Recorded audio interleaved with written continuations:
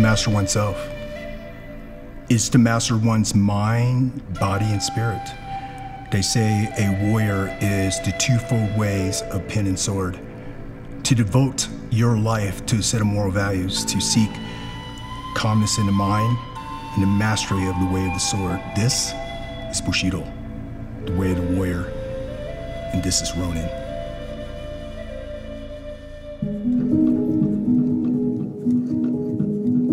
I was born on a cold cement floor in Saigon. My mother shielded my body from incoming artillery fire on the moment of my birth. At this stage of the war, American troops had left Vietnam, and this left a devastating impact on the people of South Vietnam. At 3 years old, my family and we escaped on an overstuffed wooden fishing boat, and we made our way into Malaysia, where the Malaysian Coast Guard forcibly stopped our boats. They roped us, they pulled us back out into the ocean, shot our motor, cut the lines, and they left us there to die. What was a short trip from Vietnam into Malaysia, which was a couple days, turned out to be, we were stranded out there for 30 days. And then, a miracle transpired. There was a Russian supply boat that was exiting out of Vietnam, and they had two decisions when they saw us. They had two decisions. They can look at us as the enemy, but this crew chose humanity. And they saved us. They provided medical aid to us. They gave us food and water, and they took us to Indonesian refugee camp. And somehow we survived there for a year and a half.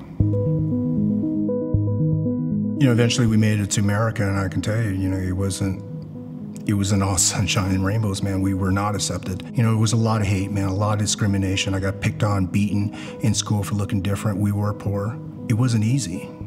So eventually, we continued to work hard. We went to school, continued, and 11 years old, my uncle was driving me to Dairy Queen one time, and he said something to me that I'll never forget. He asked me, "Do you want to be a commando today?"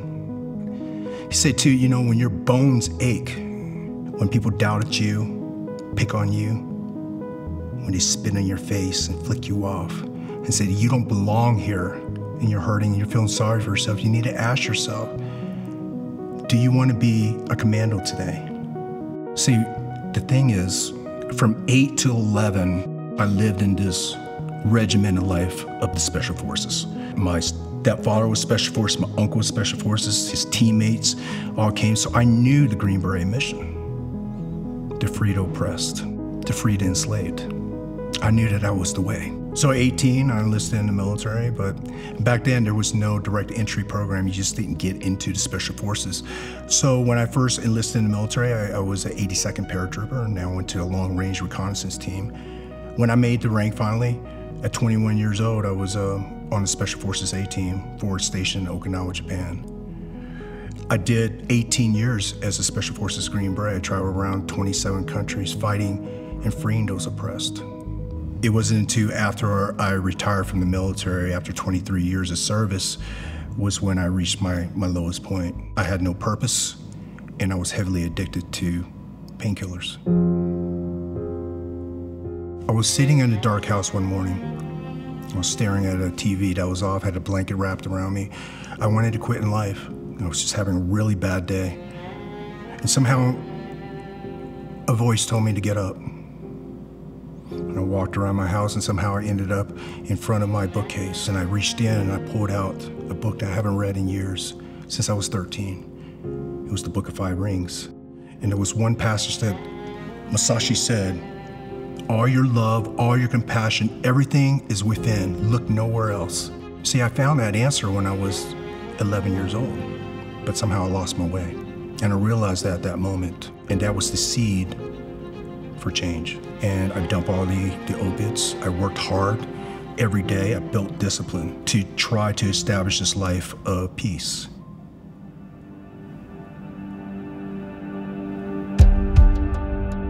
Through finding my peace and developing myself, and then through discipline, I became Rōnin. And now my wife and I, we travel all through the United States, giving back to communities, helping out, our law enforcement, training law-abiding citizens so they can protect and defend their homes, because that's the love of my country. And it was through this discipline that I mastered my mind, my body, and my spirit. And it was through my pain and suffering was when I found purpose. And purpose was what made me Rōnin.